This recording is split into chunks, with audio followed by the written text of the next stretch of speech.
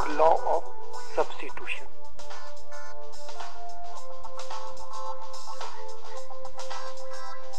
So this law states that all consumers want to achieve maximum satisfaction with limited resources. As per law of Equi-marginal Utility or law of substitution, all consumers want to achieve maximum satisfaction with limited resources.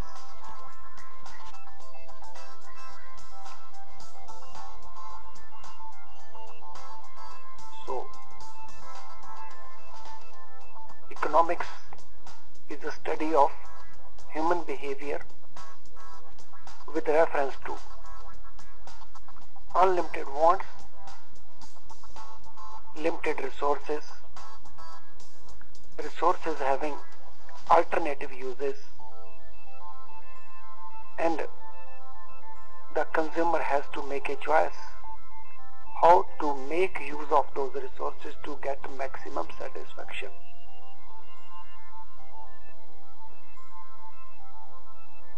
According to Law of Equi-marginal Utility or Law of Substitution, all consumers want to achieve maximum satisfaction with limited resources. Now how they can achieve this?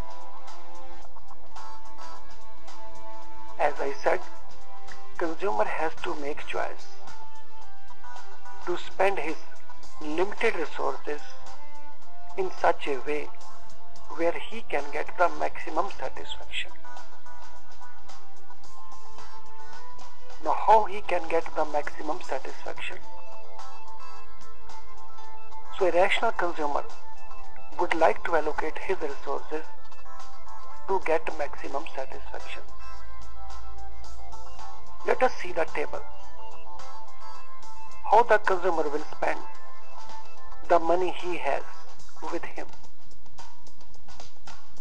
So he will spend the money as under.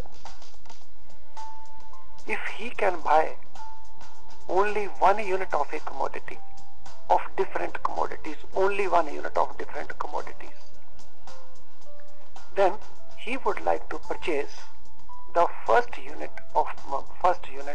in the form of wheat, because this gives him the maximum marginal utility. So he gets 40 marginal utility by spending first unit of money. He will not spend this first unit of money in purchasing sugar or in purchasing milk. Why?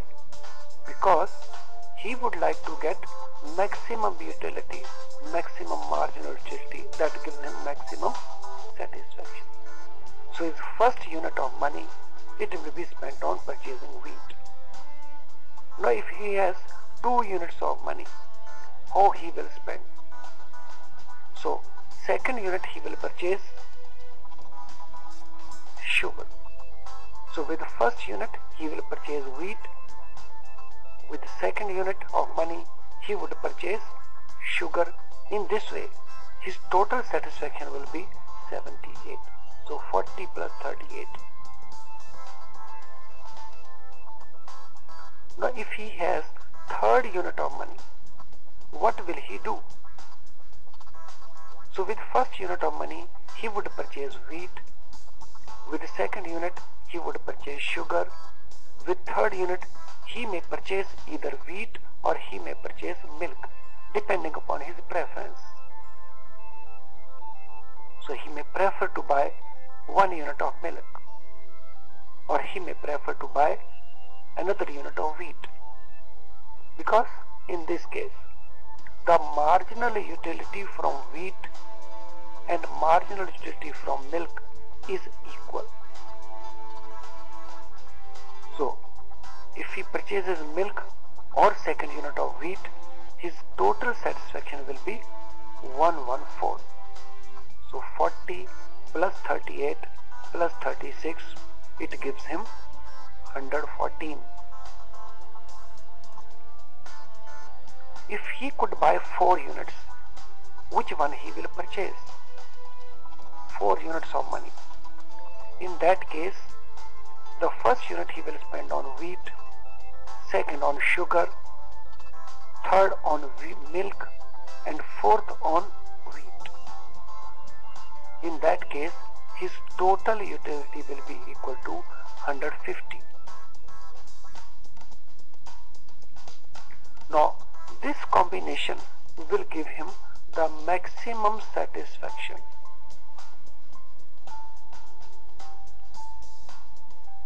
And this is due to the fact that he will choose a combination where marginal utility from the purchased unit is equal. Equi-marginal utility.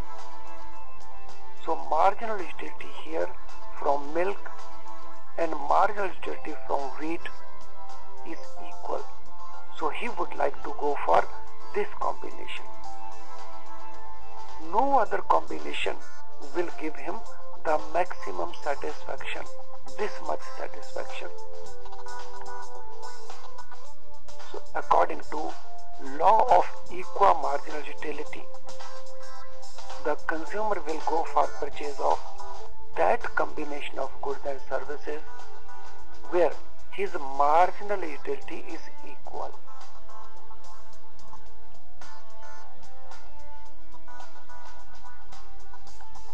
So this law is also known by following names.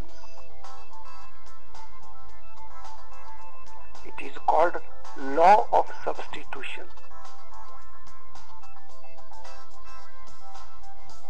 It is also called Law of Consumption.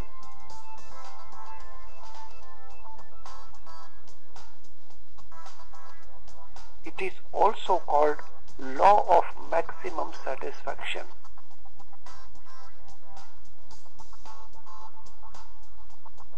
Law of Economy.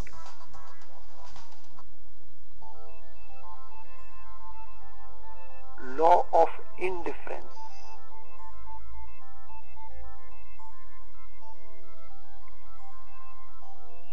So this is also called second law of H.H. Gaussian or second law of Gaussian.